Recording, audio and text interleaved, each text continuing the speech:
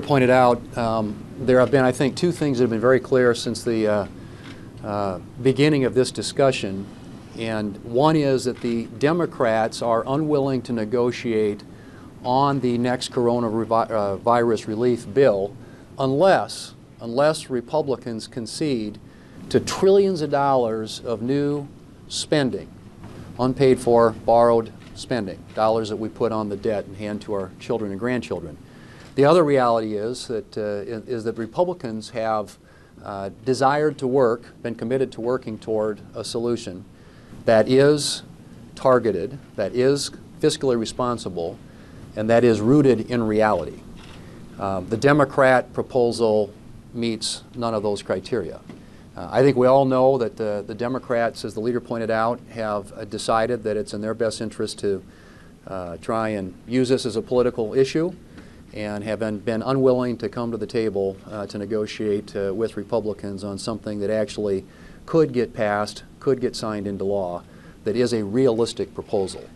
And essentially what they're saying is that we would rather have $0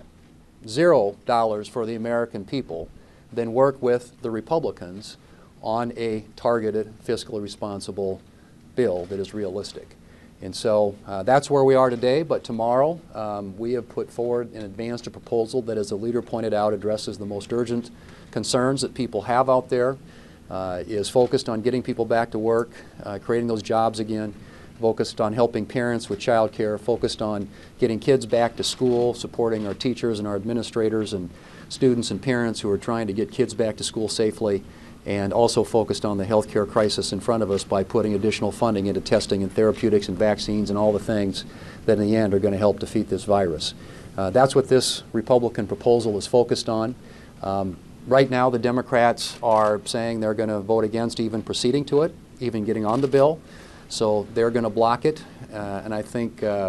notwithstanding their assertions to the contrary, tomorrow it's going to be very clear. It's going to be very clear to everybody who is standing in the way of getting a bill across the finish line that would provide meaningful and needed assistance